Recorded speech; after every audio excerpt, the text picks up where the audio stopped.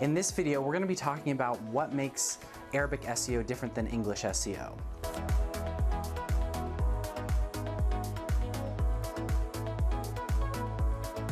Welcome to our channel. This is Istizada Marketing. We specialize in helping companies reach Arab consumers through digital marketing. In this video, we're going to be talking about some of the things that are unique to Arabic SEO that make it stand out from doing SEO in English. So the first thing is, there are few competitors in the Arabic language, and this has a number of reasons behind it. One is that a lot of business owners have chosen to focus more on social media, and so they haven't put a lot of time into their own websites. In general though, there's just a lot less Arabic writers out there that are writing content on the web, and so there tend to be fewer, quantity-wise, Arabic search engine optimizers out there. Then you have the quality aspect. So because there are fewer, in general, you're going to have far fewer people that are skilled in the field of Arabic SEO.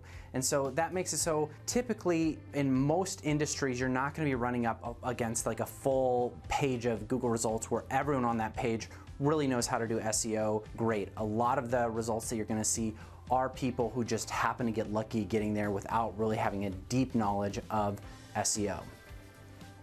The other thing to note, because of some of these other factors I just mentioned, it takes less time to rank. So if it's going to take you 6 months or a year to rank for something in English, it's probably going to take you maybe half that time to be able to rank in Arabic.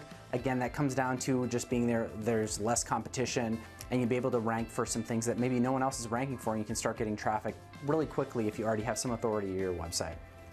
Now, with this comes some unique challenges in the Middle East, and one of those things would be it's harder to get links. So a lot of the websites that are in the Middle East, they don't link out. Copyright law isn't very well respected in a lot of the Middle Eastern countries, and so sometimes people will just literally copy content. Or another thing that could happen is you actually get a link from a website, but it's a no-follow link. And so in general, it tends to be a lot harder to get links. There's fewer prospects to get those links from, but at the same time, you need less links to rank. So oftentimes it can be much easier for you to rank in Arabic, even if you just have some links coming into your site from outside of the region to maybe some of your English pages, if it's on the same domain. Sometimes you can rank with very few links in the Arabic language. So that's important to know too. It's not that you can't get links in Arabic, it's just going to be a lot harder. So some of the technical challenges with Arabic often come up in that the web wasn't really created for Arabic in the first place. It was created kind of for Latin languages. And so a lot of the programming languages that function on the web aren't really set up to deal with right to left issues very well. So you have to have some custom CSS and formatting for those.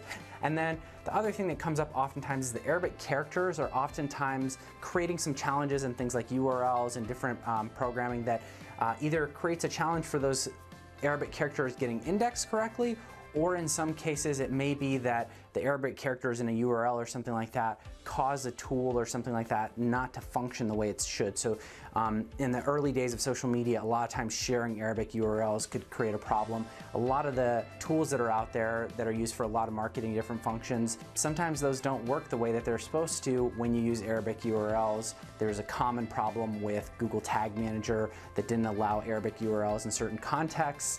And so we'll continue to see that being a challenge, but it's one of those things that you can get around. Again, because of the competition being less, in general, we tend to find that ranking on Google Arabic is much easier than ranking in English in a lot of countries. So it's definitely something that we would recommend. If you're looking for getting help with your Arabic SEO, definitely reach out to us. It's something we can help with.